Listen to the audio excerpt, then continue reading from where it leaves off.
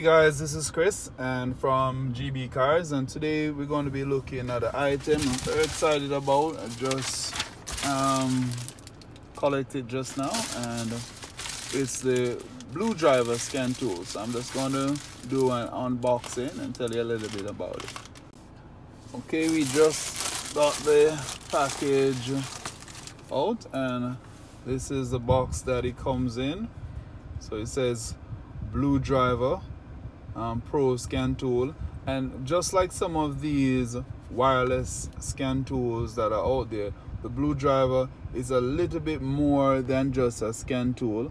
And you see where it says that it's available for iPhone, iPad and iPods, so you can connect it to that. You can also connect it to Android phones, and they're made for vehicles sold in North America from 1996 and newer, and for vehicles sold in Europe from 2001 and newer for the periods for petrol, and 2004 for newer vehicles, and for the diesel.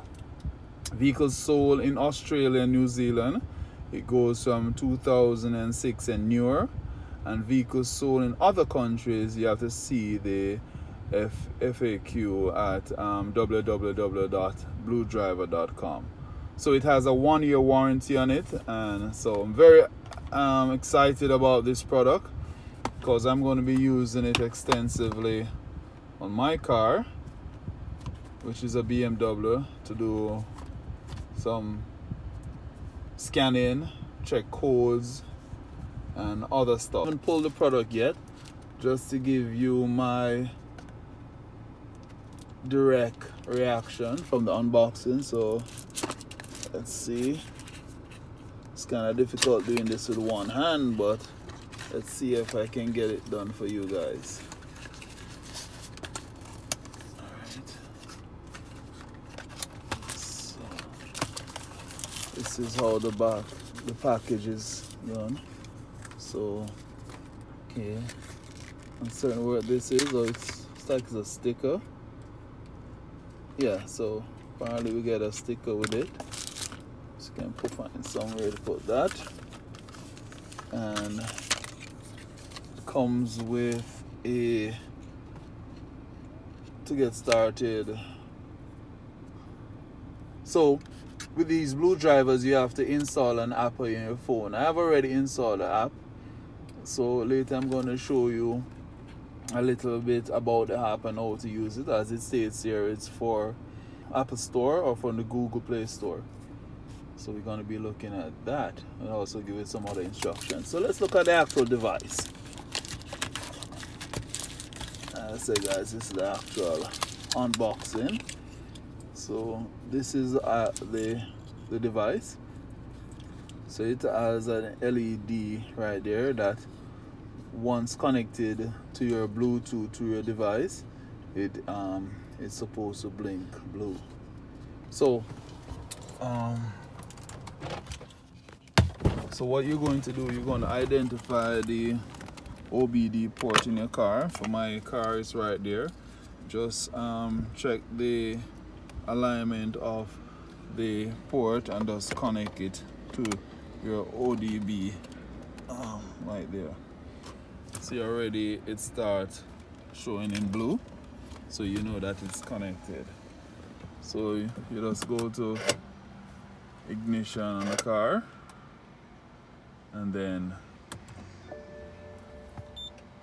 we're going to move over to the cell phone to show you exactly what happens. Alright guys, so now we're on the cell phone. Now this is a typical interface for the Bluedriver.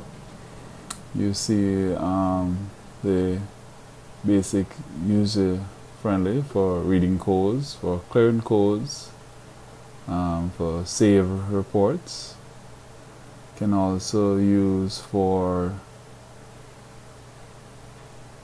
freeze frame, smog checks, mode 6, and for MIL status on your vehicle. vehicle information and general service information. Now, for one of the most important things that persons buy this device for is to scan the code. And you can see that it's scanned the codes very quickly,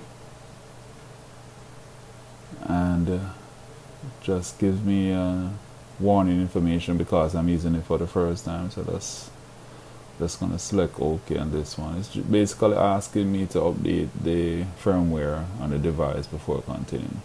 So I'm just gonna press continue here, or OK, to carry on with this process.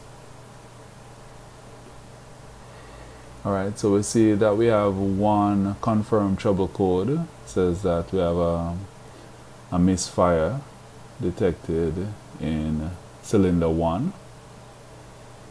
So, generally speaking, may be caused by faulty coil or spark plug, or sometimes other reasons. Just get another updating message. This basically is the agreement, and it normally comes at the beginning of the installation. You won't see it again, so we just select accept and continue. So as I was telling you earlier, this is more than just a typical scan tool. It gives you possible fixes for the fault code, and also for you to report your own fix to the database so that others can see and use it when they're using. Once you have inserted this information, you can submit it and it will go on to their general website. So we're seeing where we have a P0301 code, which generally is for misfire, where you can watch to show how to fix the problem. So I'm going to clear this code and select cleared OK. But it's normally advised to fix the problem, because clearing the codes won't fix the problem. Just clear it from your dashboard and remove the engine check light from your car. But if you don't fix the problem, it will come back again. So it's recommended to fix the problem before clearing the code. So that's basically it. Once you have cleared it, it would remove from the software, but it will save in the history of the software for future.